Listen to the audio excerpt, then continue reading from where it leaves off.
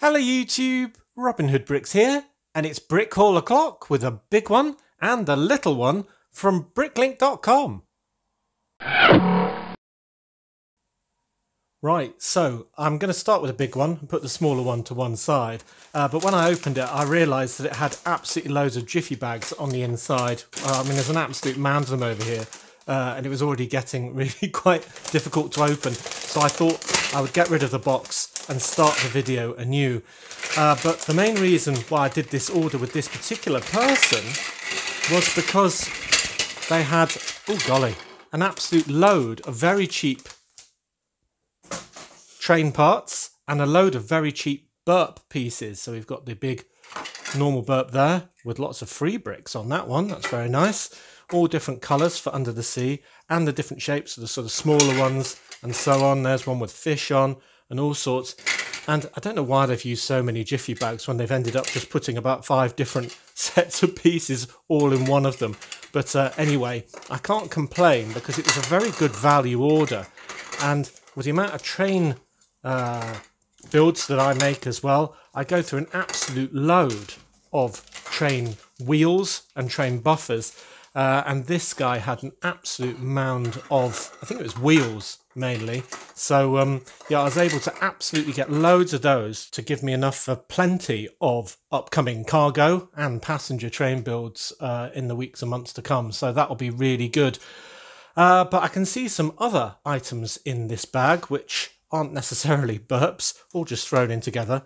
Makes it absolutely bizarre packing sort of way of doing things, if you ask me. But this is an Ninjago character, as you can probably tell, and it's got a wonderful snake tail. And this character's called Scales, and he was in 2 sets, including 9444, Cole's Tread Assault, and he's very nice indeed. Now, he's quite expensive. I mean, I don't blame people wanting this character with all of the wonderful colouring all over his head, and his sort of cobra sort of side bits and all the rest of it. So I do understand that, and this great big tail section at the bottom. So that's why it took me a while to find one that was a reasonable price, because this again was very cheap in this store. And I wanted one of these actually for my fairground. Yeah, weirdly, to decorate the Ninjago World Ride that I made, the 40429 that I motorised.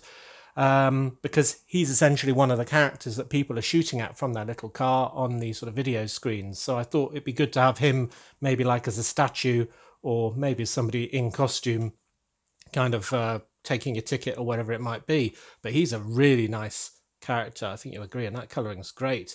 And he seems to be in very good condition. So although he was sort of thrown in with all those other things, check out those eyes. They're very cool. Very mesmerising eyes, isn't he? Oh, I like those. Yeah, so that's really good. Another thing that's just thrown in there is this torso, which has got this sort of hairy sort of pattern on the front and back. And that's kind of what I thought I would use it for. I thought I'd use it for like a really sort of thick jumper and put some yellow hands on it and just give it to a regular person on the street. It's just a different torso. Maybe it's kind of like a mohair sweater or something like that that lady might wear. Don't know. But it's originally from a character from Star Wars called Moroth, who I don't really remember personally, from 75172, Y-Wing Starfighter from 2017.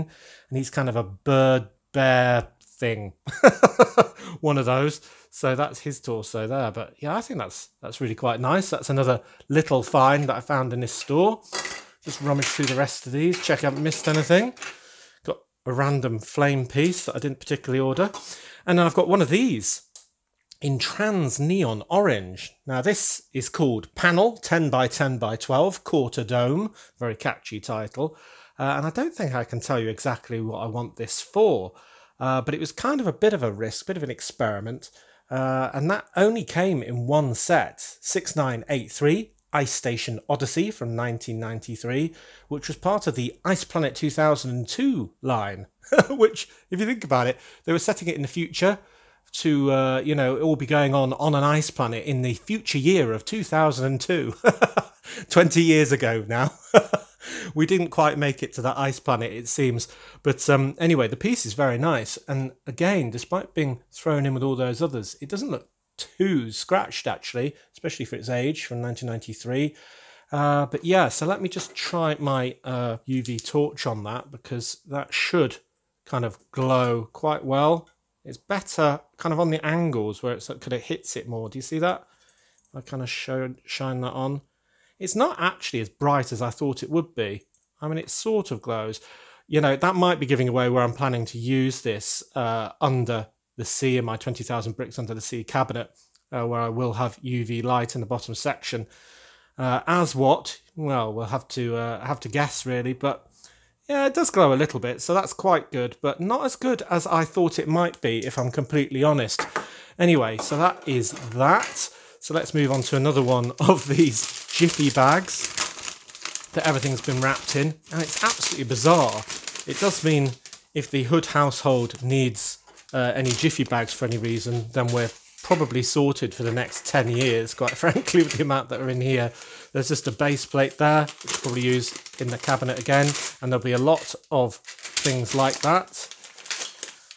I can only imagine, I've had this before, maybe from the same vendor, I don't know, more burps, this sort of packaging technique, and I can only imagine that they get these things free from their place of work and decide to liberate some for their own personal use, because it just cannot be cost effective to do otherwise.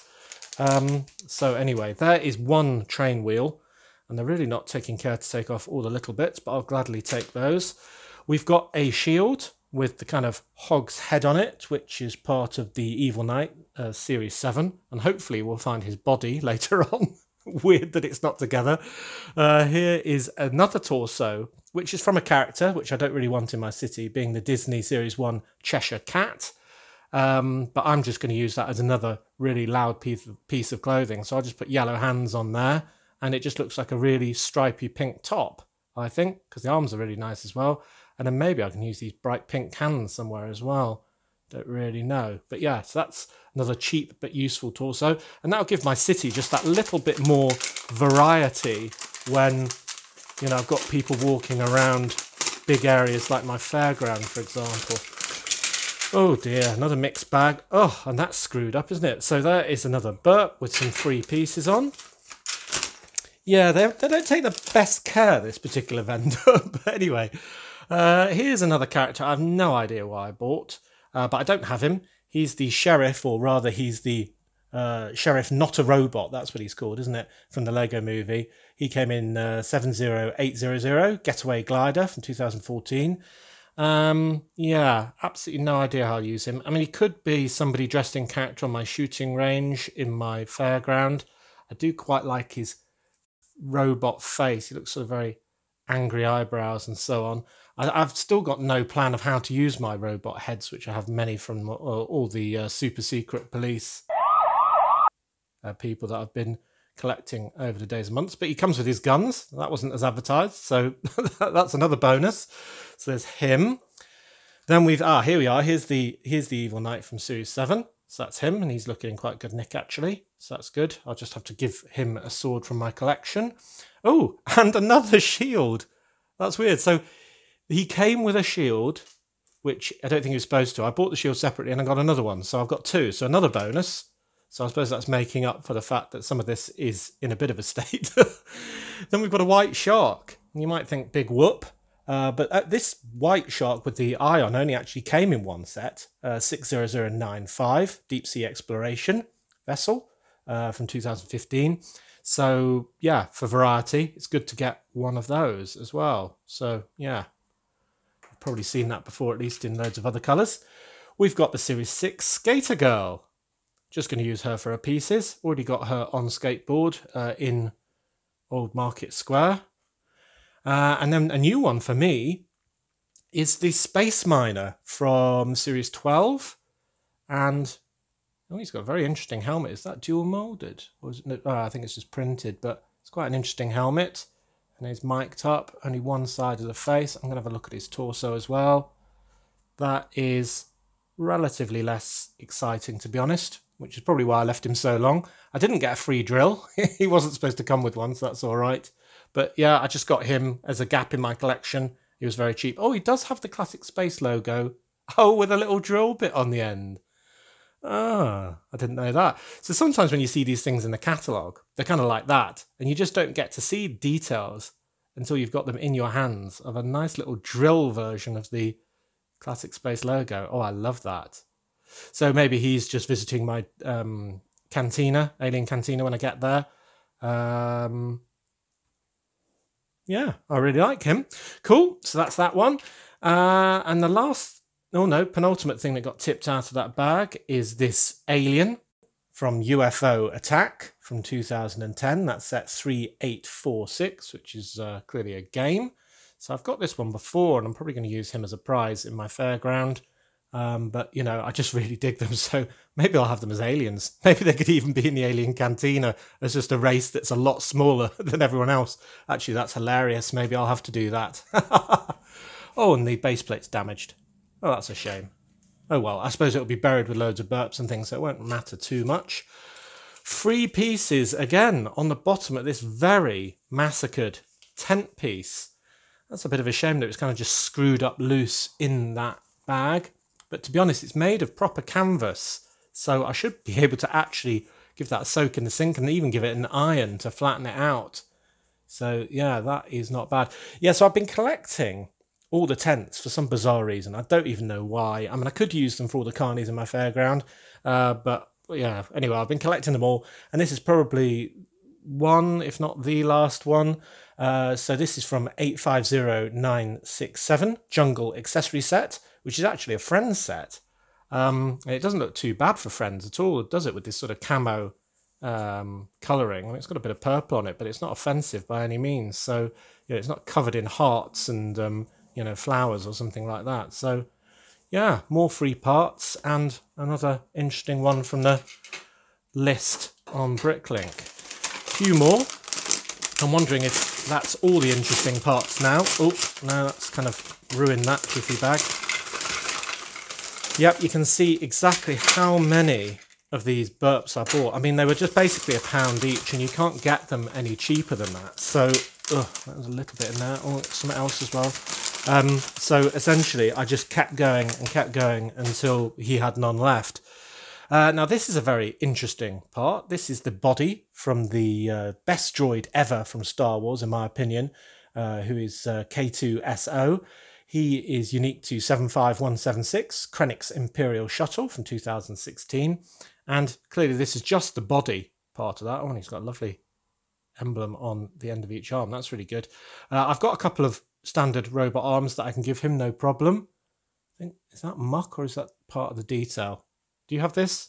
Is he supposed to have that white? I don't want to scratch it off if it's vital. Well, I think it's just battle damage or something. Yeah.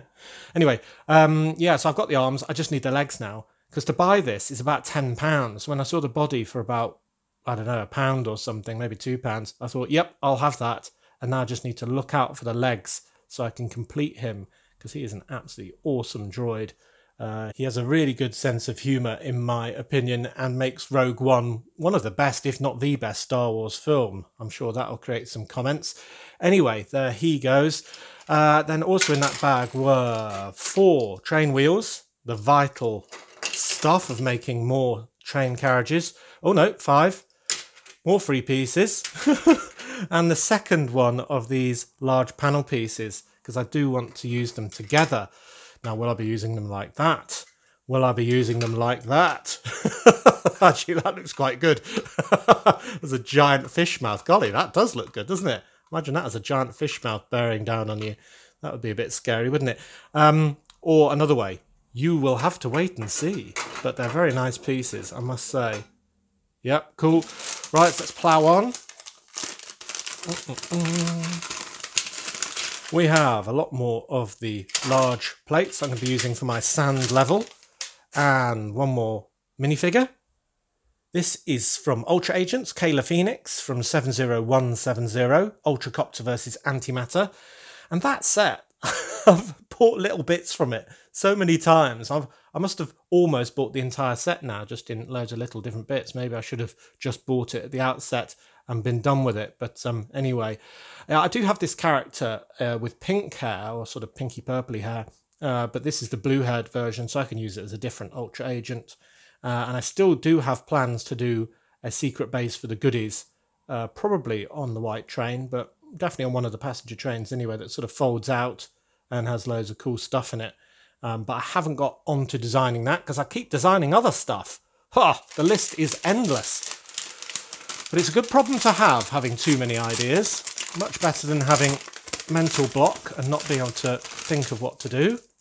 Now there's a very interesting piece, all on its own jiffy bag, which really wasn't necessary. It's kind of this big girder piece. Now, I've used these in grey. Oh golly, how do you... It's crazy packaging this. I can't get into it. I'm going to use my knife. Yeah, I've used these in light bluish grey as part of the girders for my girder bridge. But this is the first time I've had one in orange. And they were in two sets, including 4210 Coast Guard platform from 2008. And I got it out of curiosity, really, to play around with. I was thinking of using it for sort of scaffolding or something like that to support a skyscraper, or maybe as some sort of feature, even under the sea. It could just be some sort of part of something that fell off a very large ship or something like that. It's just rusting, and that's why it's orange. You know, I could use all these Technic holes to attach loads of sea life to, or something like that.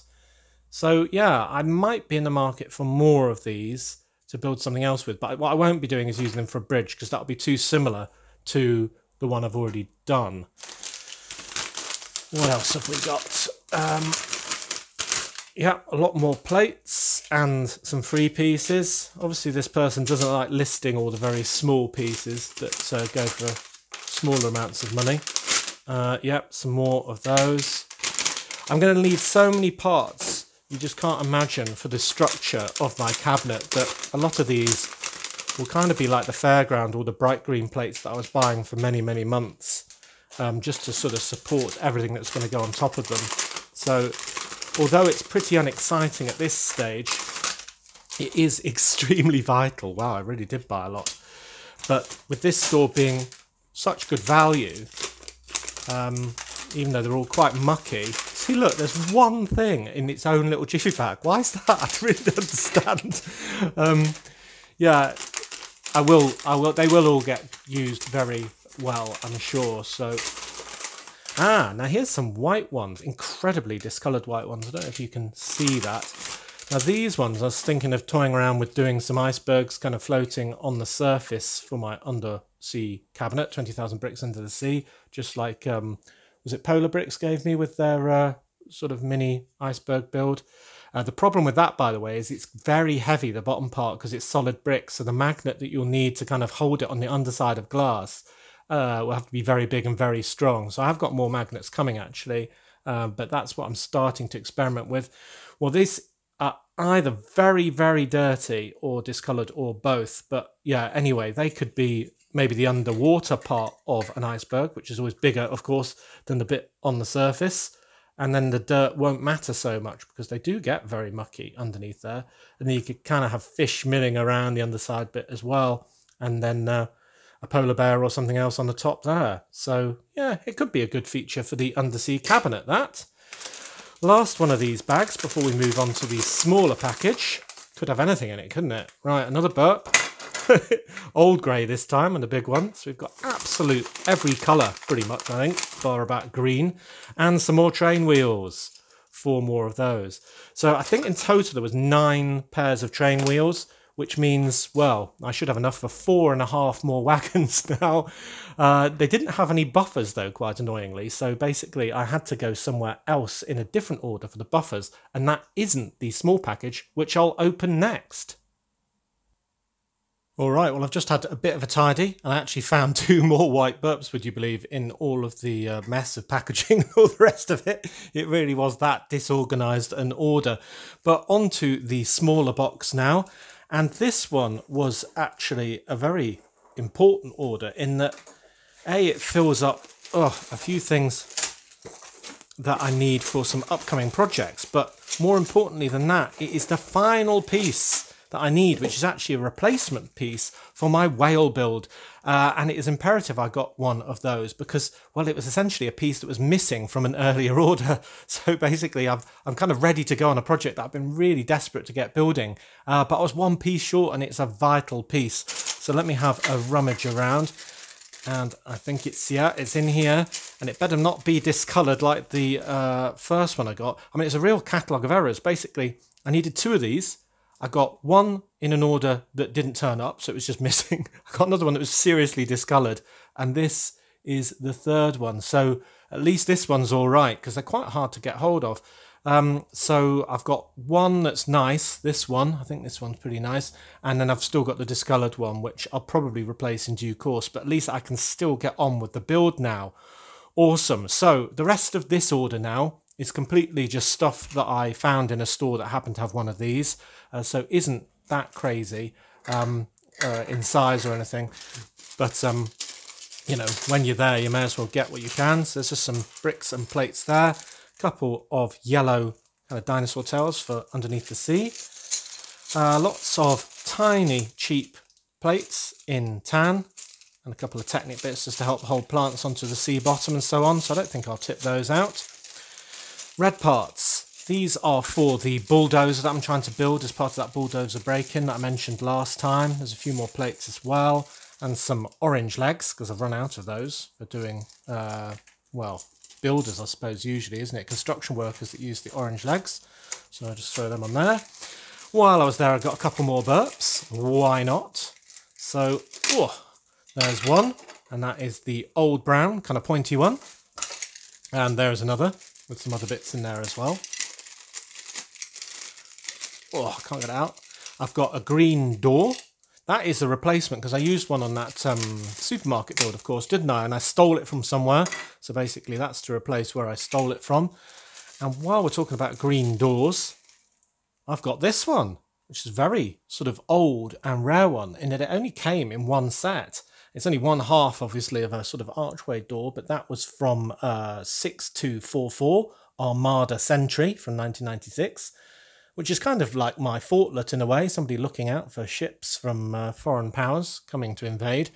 And I will have to look out for a second one, of course, so I can use this as a pair, probably around my harbour or somewhere like that. That's where it looks like it'd be in use. But they're very hard to come by, so you got to buy it when you see it, when they're rare. So I've got one of those, and I'll look out for the other half, just like I've kind of been doing with this droid and so on. One more purple slope, which is just for one of my ATMs.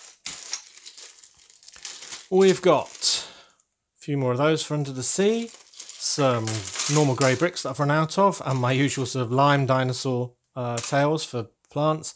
One more of these wibbly vines that I think are really good. I'm going to keep buying those, I think. They're from friend sets usually. Brown plates, pretty boring, but there's a brown propeller or two in there. I think I bought every combination to try on my Sheen and Zeppelin just for the photographs. So if I do that as a submission to LEGO Ideas, I can make it look its very best. Some big bricks in tan, again for under the sea. Some very brightly coloured bricks and plates in this azure colour and this magenta colour, and that's going to be for a train build actually that we've got the wheels for now. That is for the challenge that was set for me to make a very brightly coloured and very dynamic train wagon, so I'm looking forward to using all of those as well. I haven't got all the parts for that yet. Some milk cartons and a cupcake, all in that medium blue colour. Very nice. More grey bricks. I think this one I was just mainly buying things that were cheap. So I've got some chain pieces in here and some panel pieces. I think they're for the bulldozer as well. Those sort of quarter panels and some of these angle bits, which I think are for a train build that I'm completing. More tan bricks. Another burp. Have I got enough burps? You should see the box, by the way, that all these will end up going into. I've got absolute mound of burps now, but yeah, I still look at the cabinet. I still think, oh, I'm going to need a lot more because there's 3 levels. There's the very bottom sort of UV level, the sort of what I'm thinking of as the dark tan level, and then there's the main level being the sort of tan level. So yeah, I think I still need a lot. So there's another one of those, and then probably the most interesting bag. Oh yes, now. I remember buying this. This will need some explanation. Why did I buy this? Right, so this is a For Juniors kind of minifigure, I suppose. And I've never had one before, so I didn't even know how big they were. And they're that big, so quite a bit bigger than a normal minifigure. Yeah, very big, like a giant. And this came in 2 sets, including 7074, Skull Island. And he's called Cannonball Jimmy. And I bought him out of curiosity because, I mean, look at those hands, for example. They've kind of got fingers on. Kind of very creepy in a way. He's only got 3 fingers and 1 thumb on each hand. Yeah, I got him because he was 7p. Yep, 7p for that. And I thought, well, curiosity can be satisfied for 7p, can't it? His hat doesn't come off. In fact, none of him comes apart, it seems. He's got a gold tooth. Anyway, I thought maybe he could be the decor around the pirate roller coaster or something like that, like he was a sort of statue, just sort of in pose or something. I don't know.